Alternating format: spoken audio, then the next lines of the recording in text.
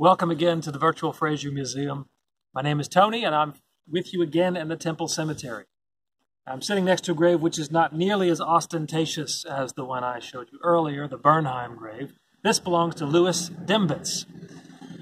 Perhaps you haven't heard that name. I hadn't, but I did a little bit of research. And what I think is interesting, at least to me, is that my research led me one way, and I thought I was going to tell you about one particular thing. And then I dug a little more and realized it wasn't quite as simple as I thought. Louis Dembitz was the uncle of Louis D. Brandeis, Louis David Brandeis initially. Louis Brandeis changed his middle name to Dembitz in honor of his uncle, Louis Dembitz, this man right here, who was a lawyer. He was supposedly like a walking encyclopedia. He knew just about everything. He could speak 8 or 9 languages, and also known as one of the most absent-minded men around. Lived here in Louisville. He was very fond of swimming. I have a story about that in a minute. What I was going to tell you, what I thought I was going to tell you about this man, is that he claimed to have been, and in the Louisville Encyclopedia is noted as being the author of the very first Australian ballot legislation in America. Now, the Australian ballot, same thing as a secret ballot. That means you turn your votes in without speaking it out, and you can do it anonymously, right, as we vote today, right? So the very first city in the country that had a law was Louisville, and he claims to have written it, and maybe he did. But in doing a little bit more research, thank you to Scott Campbell, I read his blog at the Harlan and Brandeis, or Brandeis and Harlan papers at the Louisville Law School Library. That's a lot of words. But his research, in reading it, I found that the man for whom the law was named, Arthur Wallace, who was a legislator here in Louisville, claims that not Dembitz, but rather Wallace had the idea. Now, it's hard to say one way or the other. Wallace had a few people who corroborated it, but we could leave it at that and say it could be one, could be the other, and maybe it is. But I do also want to note that that law, this secret vote, which was important and has been important in all of our voting ever since, why I think it's timely today when we're thinking about mail-in ballots and whatnot, that vote, or that type of voting, secret ballot, was shortly thereafter, they found ways to game the system, to be corrupt in the voting.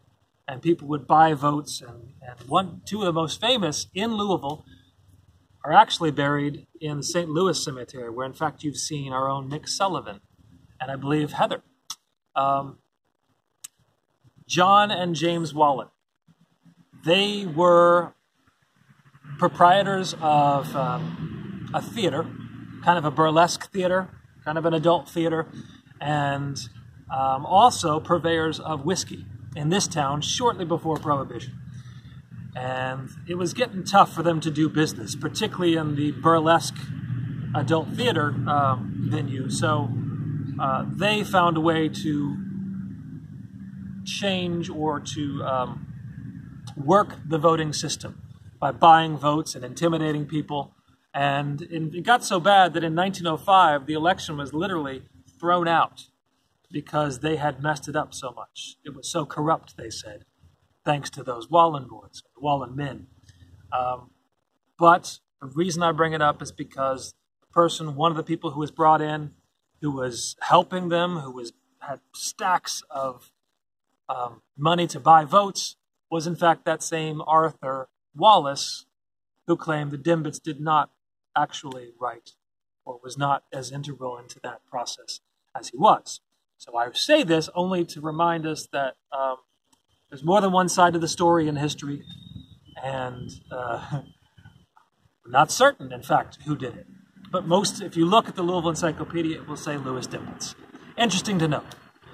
Other thing I wanted to say about Dembitz is just a brief little story about him, and I think it's fascinating, or fun at least. He was very fond of swimming. I mentioned that earlier.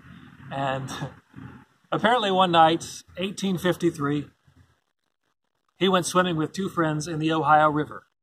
And they swam all the way across to the Indiana side and were going to swim their way back.